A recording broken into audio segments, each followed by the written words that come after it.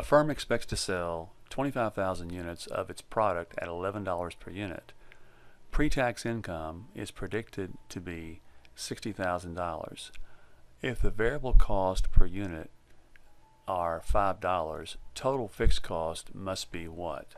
Well, let's set up a contribution margin format income statement and see if we can plug in what we know and solve for the difference, or what's unknown. Sales minus variable cost equals contribution margin minus fixed cost equals pre-tax net income. So if we're going to sell 25,000 units at $11 a piece, that'll be total sales of $275,000. And remember, we're looking for fixed costs.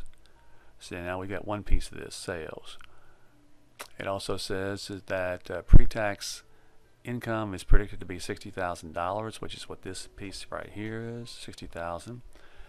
And if variable cost per unit is $5, so variable cost per unit is $5 and we are going to sell 25,000 units, then we're looking at $125,000 to plug in right here. So that would be $125,000. And now if we're looking for fixed cost, we can say sales minus variable cost equals the contribution margin of 150, and contribution margin minus fixed cost equals pre-tax net income, and the difference between these two would be what we're looking for, which would be total fixed cost, and the answer, $90,000.